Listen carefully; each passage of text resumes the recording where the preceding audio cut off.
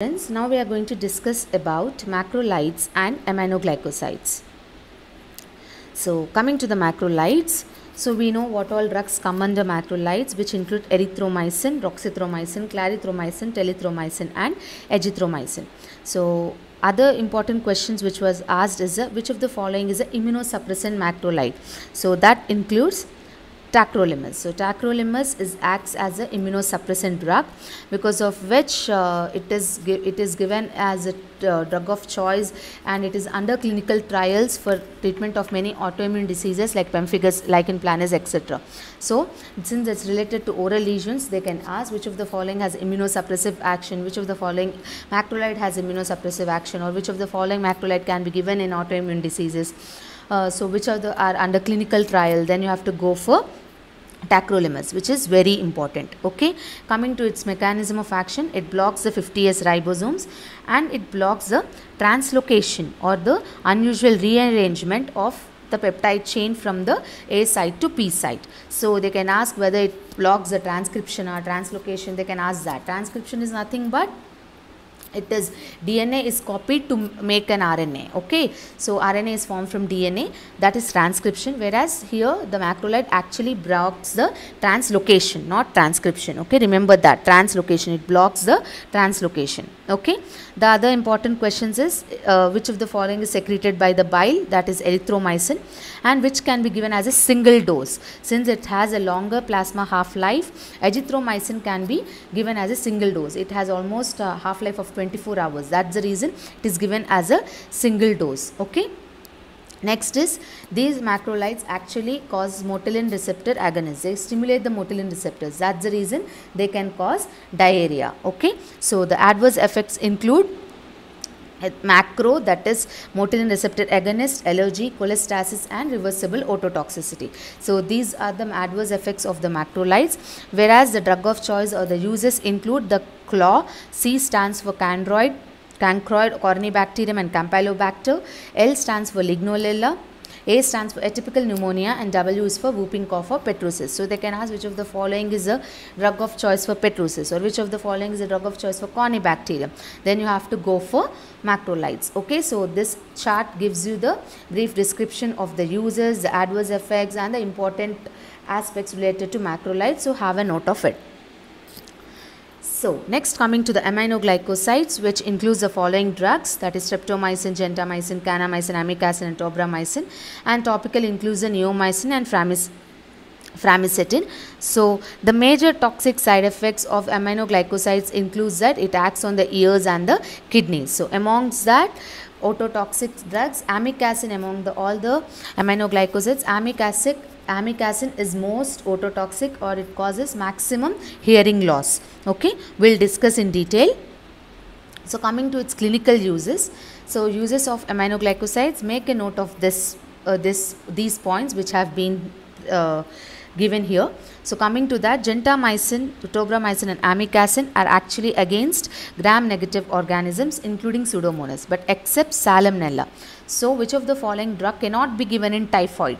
So you have to go for aminoglycoside, because it doesn't act on Salmonella, so it cannot be given in typhoid. Okay, and next important point is streptomycin is the first line of drug in tuberculosis. We know that the first line of drugs, isoniazid, rifampicin, pyrazinamide, ethambutol and streptomycin.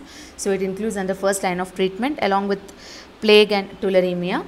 Next is amikacin is a second line of drug in treatment of TB and also used for multi-drug resistant tuberculosis. So these two lines are very important. And netrimicin is it can be given in serious infections.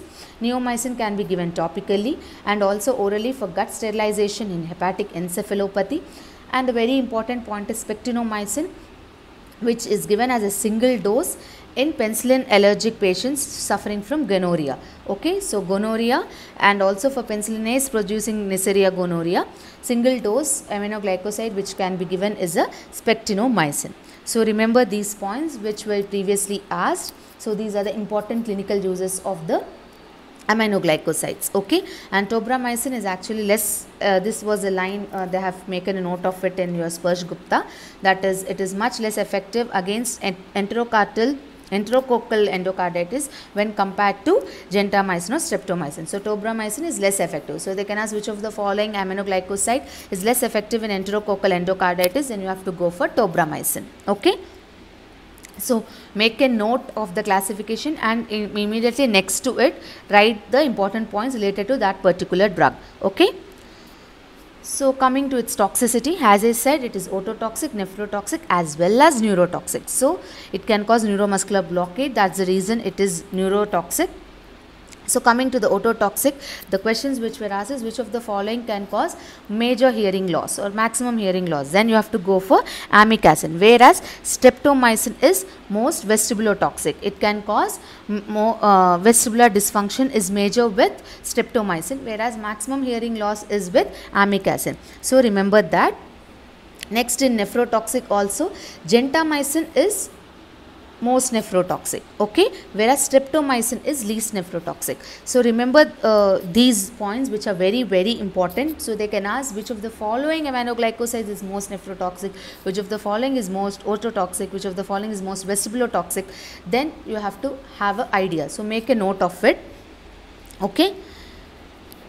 And next is a neuromuscular blockade because it inhibits the presynaptic release of the acetylcholine and decreases the sensitivity of the postsynaptic receptors. So that is the reason it causes a neuromuscular blockade. So remember that. So these are the important points related to the side effects or the toxicity of the aminoglycosides. So have a note of these important points, okay. And remember one thing, reversible ototoxicity is with macrolides, whereas irreversible or majority is irreversible ototoxicity is with aminoglycosides. You can have a look.